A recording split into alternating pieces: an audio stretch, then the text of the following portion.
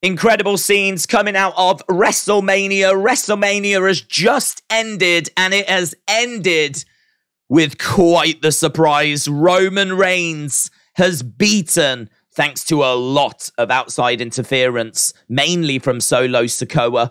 We did see the Usos as well, but Solo Sikoa certainly playing his part in the conclusion, and it resulted in Roman beating Cody Rhodes. The story has not been finished yet. I do think that it will be finished, and maybe we're going to look at SummerSlam now, but I don't know, was the 1,000 days just too tempting for WWE?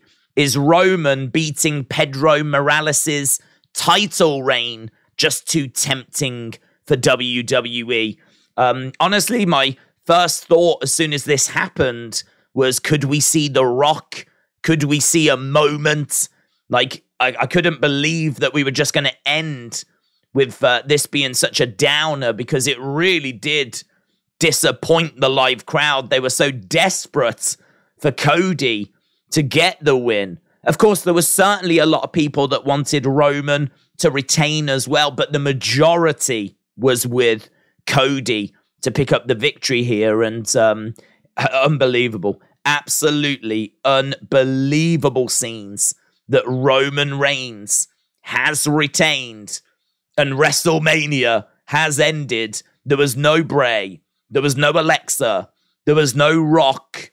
There was no LA Knight. There's seemingly quite a bit of anger actually coming out of Bobby Lashley. He's liked a lot of tweets from people saying that he deserved better, because Bobby did get to come out and acknowledge the fans with the trophy earlier, but seemingly he is very unhappy. There's Bayley as well putting tweets out saying that goodbye. She seemingly is teasing that she's not happy as well. Like, there seems to be a bit of drama going around. And not only that, we've got news this evening that WWE is on the verge of being sold. Like, there is so much to digest right now, but at the front of many people's minds in this moment is this moment, and it is that Roman Reigns has retained in the main event of WrestleMania.